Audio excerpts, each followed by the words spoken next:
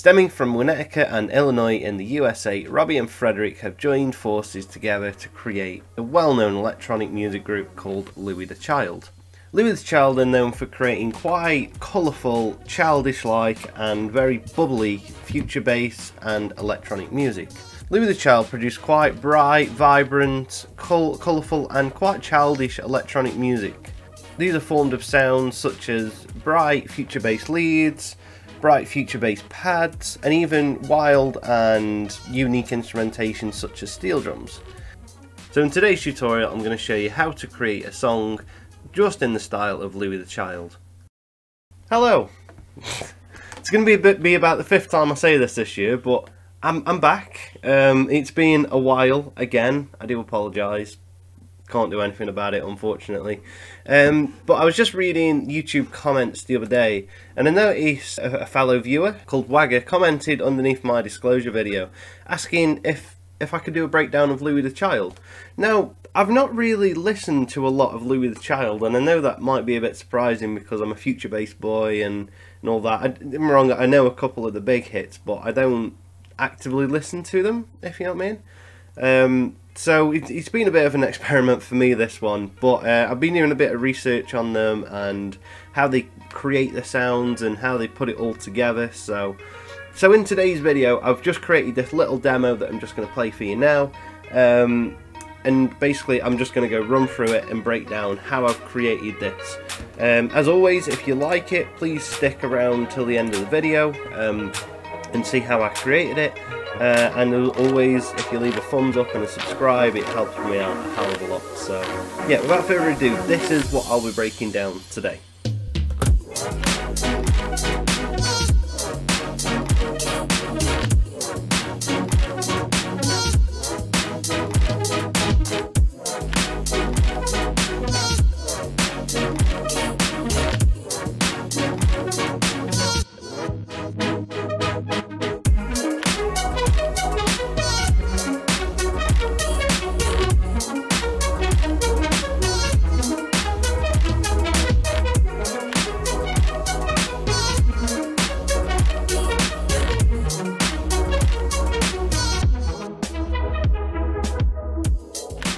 Yeah, as you can tell, that's quite a mellow demo. I know it's very hard to categorise Louie the Child into just one singular video because from what I've seen, their style is pretty diverse. I mean, you can go from a bit of harder trap with weird experimental elements on top to like this, which is quite a laid-back sort of beat.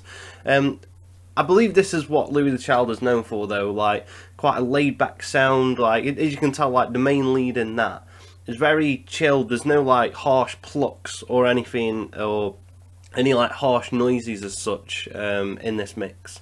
So yeah, without further ado, let's just jump straight in, and I will break down how I've done this.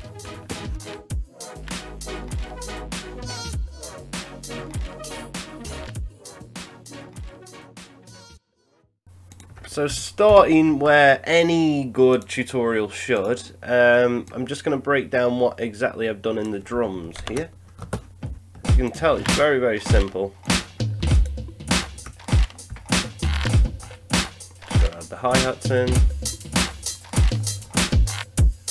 So let's break this down one by one. We've got a very simple drum pattern here that just has a tiny bit of variation at the end of the 4 bars.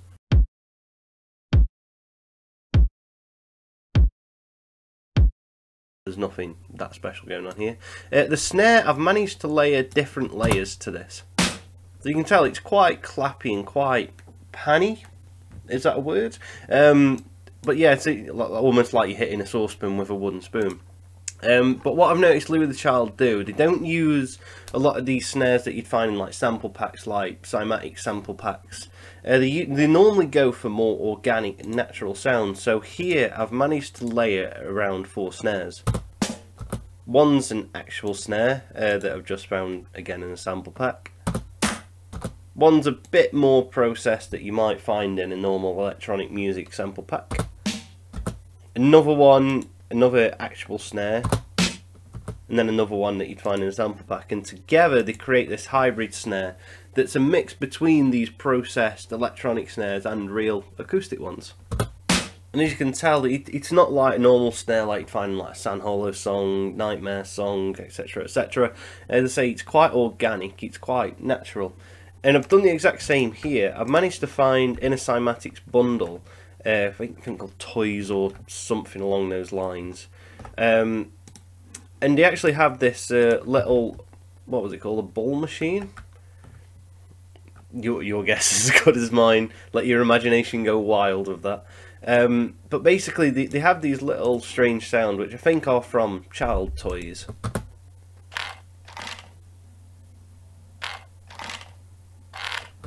Then again, I've just sort of chopped them up, reversed that one twice, and they just add a little layer on top of this kick and snare that we've already got.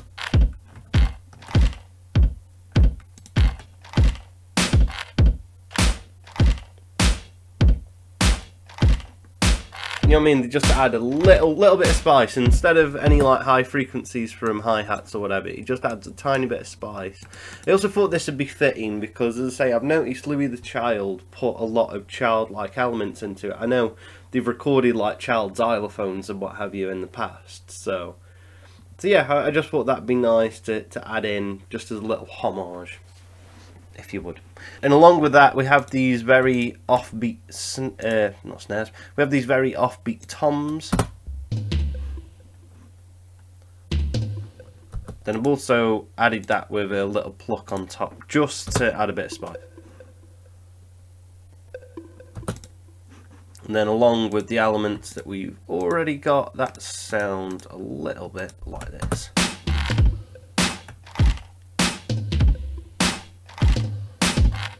Now I know Louis the Child are a big fan of toms in their music. Just for example, there is one of their most popular songs called It's Strange, featuring K-Flay.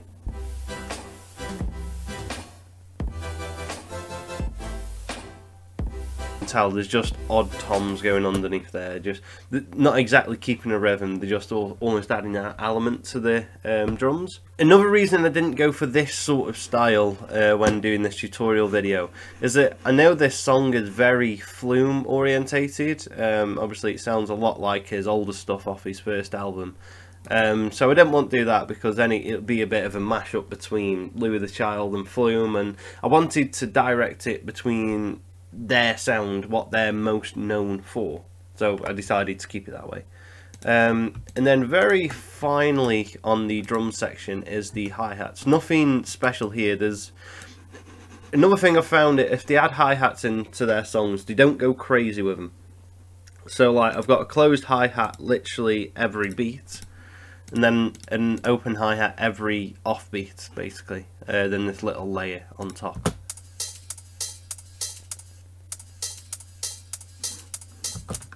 You know what I mean? You can have some artists and they'll go like crazy with hi-hats. Even me included, I'll add like a massive layer of hi-hats just to fill in like the top end. Another thing to be known to do, I've not done it in this track because I didn't think I needed it. But like if we go back to this example of It's Strange, you'll notice in the top end there's no hi-hats, but there's just this noise layer. Just go back and hear that. You can just hear that noise just buzzing around in like the very high frequencies. So that's a nice element to add in if you choose to do that sort of style. And then, so yeah, in total then we have this drum pattern.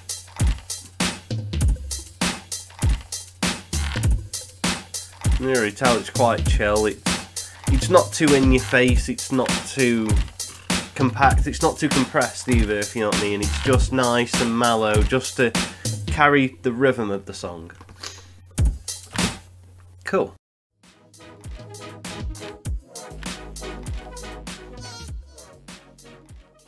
So if we go to their signature sound, obviously a lot of you are here for the synths. I know that people know how to do drums and that, I understand. I just like breaking it down because obviously it's an integral part. And without drums it would sound very, very hollow. So if we go to these synths, we have this main layer which is carrying the chord progression.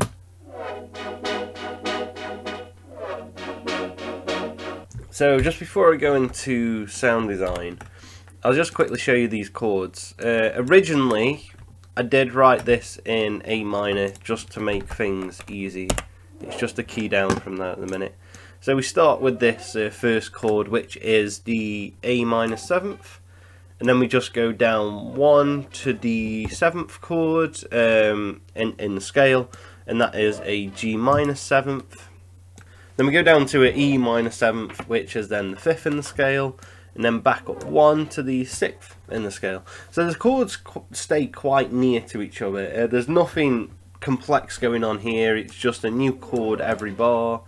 You can make it more complex, but again, I don't think Louis the Child wants to make it more complex. As I say, they keep it quite mellow, they keep it quite childlike, so they keep it very, very simple. And that's not a dig at anything. I'm not saying simple is bad.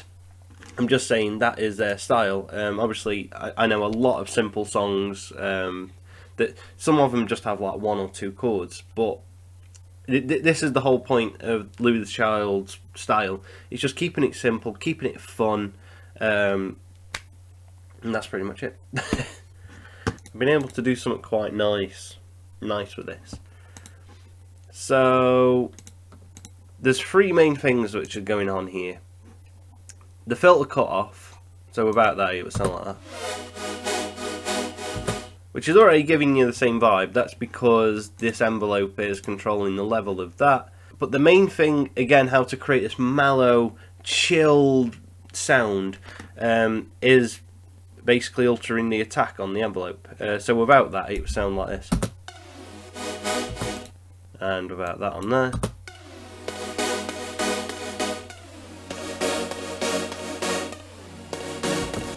which again just sounds very clicky, attacky, doesn't sound very mellow as such. So let's take that back to it was, and then now as you can see it just gives you that wham sort of effect.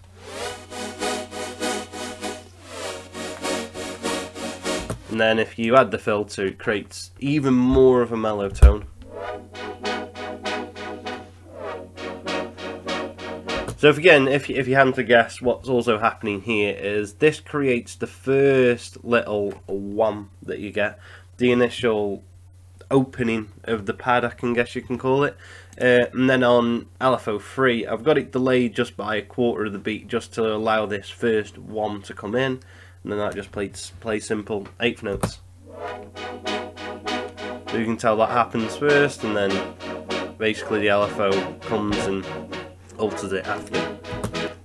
Again, this just creates a nice little pattern to it, so instead of just doing 1/8 throughout, it just adds, as I say, a nice little pattern. And then a little bit of music theory of what's happening in the second part. We have this little lead, which is probably Louis the Child's most famous style lead.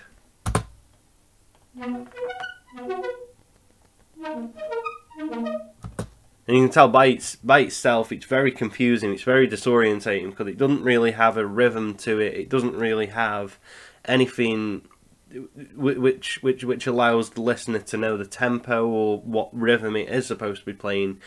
If that was played by itself, it's basically just noise. And the reason I've done this, before I go into how I've done it, is because I noticed they use this a lot in one of the most popular songs called Better Not.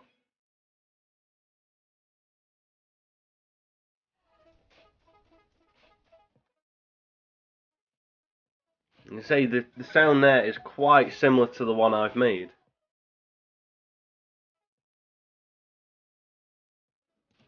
And that's another thing, that I believe if I managed to just have that one sound that's in their Better Not video, and it was just played by itself, no one would understand the context of it, or how you're supposed to dance to it even, because again it's very offbeat, it's very jarring in a sense, but again that creates that nice unique element, and again it creates this fun little sound that you're not really supposed to understand, but it just creates a nice little tonality, a bit of a wow factor, if you would. So how I've created this sound, if I take off the arpeggiator,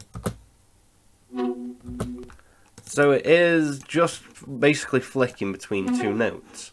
So it's flipping between this B and this F sharp, which, in context of the chords, is the second note and the fourth note.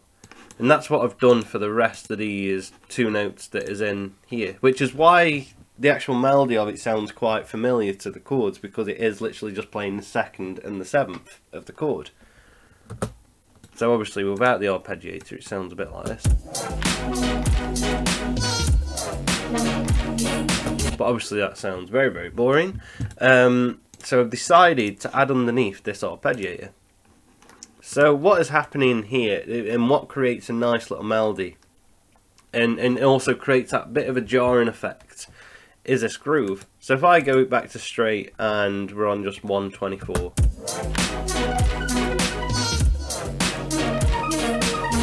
Which already sounds quite nice, but it's very, very chaotic. Then if I take it down, it just starts sounding boring.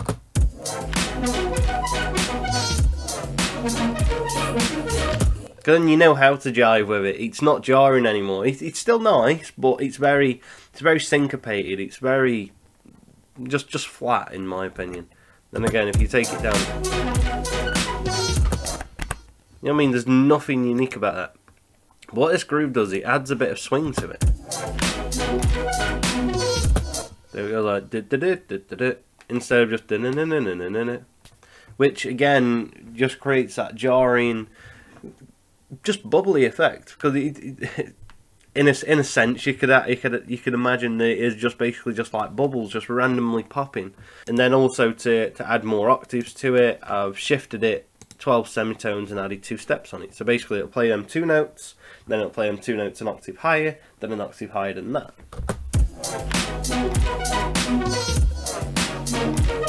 That's what I mean. It's just so fun. It's so bubbly. It's so just nice. I love it. Absolutely love it. So all I've done here is I've got a normal initialized sawtooth wave at unison 4 just to create a bit of a stereo effect, with a filter on, and the only special thing that's happening here is the envelope again. So if I take that off and put this back to 0,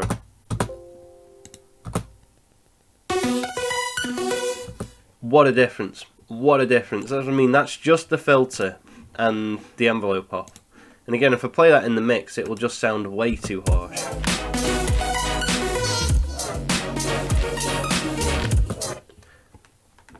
See, no one would be a fan of that.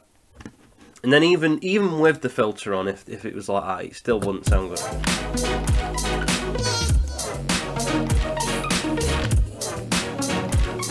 It just doesn't fit. Even though it's very offbeat, it's very jarring.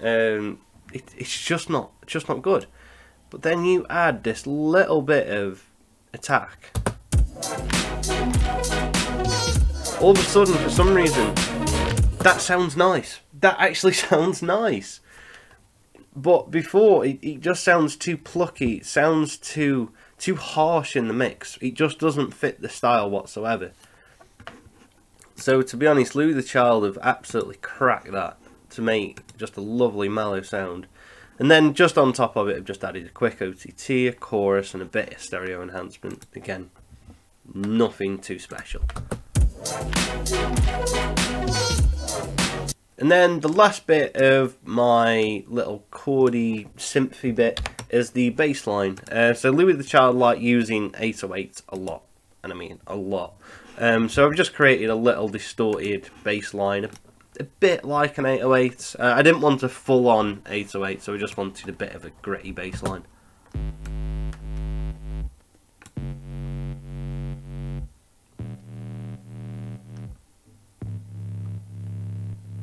So that is simply just a square, a sine, and then a pitch down sign just going directly out. Bit of distortion, well, I'll say bit of distortion, a lot of distortion, a tiny bit of OTT, and just an equalizer just to take off the harsh top end. But what is interesting here in the chords is that it's not playing the root note of all of the chords. So that one is Second one isn't. That's what I mean. They're all just slightly off, but they have this little descending tone. So the bass by itself is quite sad. It's quite, obviously because it's going down in pitch, it's giving that downwards feeling, that sad feeling.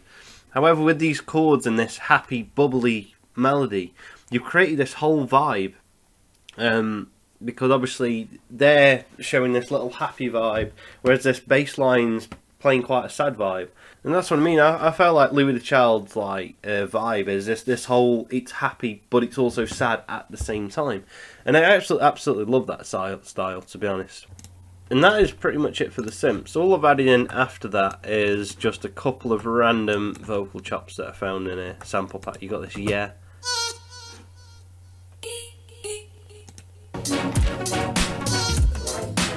Obviously, if they had an actual vocal in this, you could add that in, more vocal chops, you can go crazy with the vocal on top of that. So just the last thing that I just want to show you in this quick tutorial is how to transition from like a contrasting intro into this chorus that we have. So I decided to change the chords up a bit and add this increasing bass line in the intro.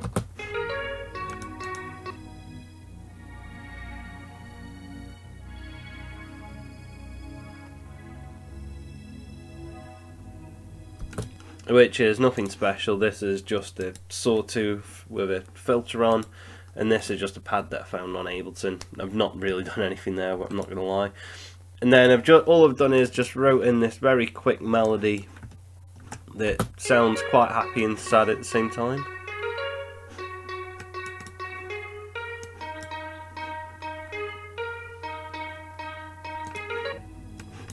But then all together it sounds a bit like.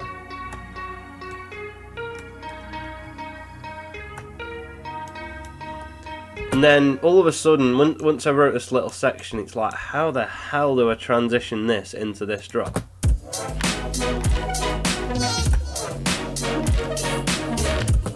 And the very simple answer to that is filters. So in group 25, which is my chorus, we have this little thing going on,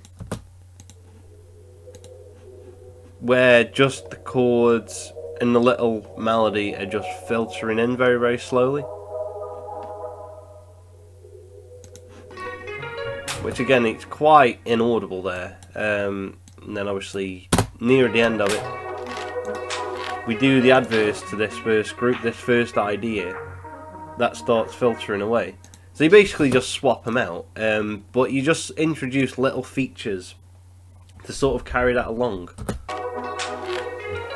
And already now, the listener's starting to get that idea that, okay, this chorus isn't going to be what I think it is. But then one thing I've helped just to introduce this section a bit more is this lead. So basically grabbed the chords from the chorus and added it to this lead. And again, with the swing on, it's very jarring, it's very hard to pick up on a rhythm as such by itself. But that is why I add in these claps as well.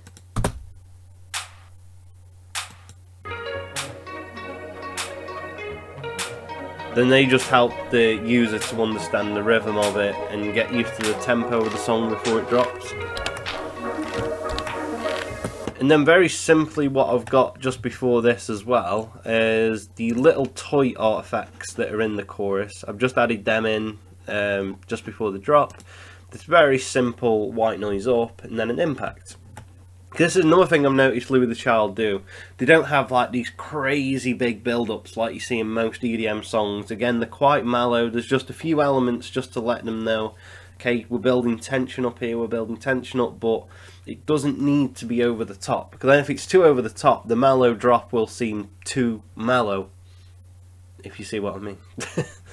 So again, this is just a very chilled way of adding in a bit of rhythm. You can imagine maybe like a vocal or something going on top of here. These weird abstract toy elements come in, builds up, everything filters out, whereas the chords are filtering in. Break.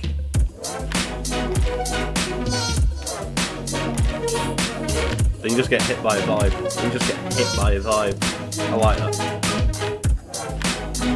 Then quite similarly on the outro, I've just filtered basically the chords, and this little melody gets filtered back in, as if like the chorus is just filtered on both ends, and then say just filter in like the verse and whatever. So yeah, that is basically a breakdown of how I've done this Louis the Child style beats, you could call it. Yeah, as I say, the video would be way too long if I broke down almost every style they do, and by all means go and check them out, because the styles are very intricate. It's almost like with every release, you don't know what they're going to be releasing, but I know this is what they are most known for, this sort of vibe, the chilled out vibe, the fun vibe, the bubbly vibe. So I just wanted to show that off, basically. Again, from here you can change pretty much any little element that is in this, and create your own little twist on it, add your own little style into it. But yeah, I hope this helped you in some way, especially you wagger. Thank you for watching my videos and what have you. I hope you managed to get what you needed out of this video. I know I've learned quite a bit from this experience as well, so yeah, thank you for that. So yeah, I'll leave you with that. Hopefully I'll be back soon with, and I know I keep on saying it, another video and maybe some new music. I mean, I've got loads lined up. I just basically need to stop being lazy and actually release something for a change. But yeah, hopefully I'll see you in the next one. Just stay good, stay out of trouble, and I'll see you soon. Alright, see you later. Bye.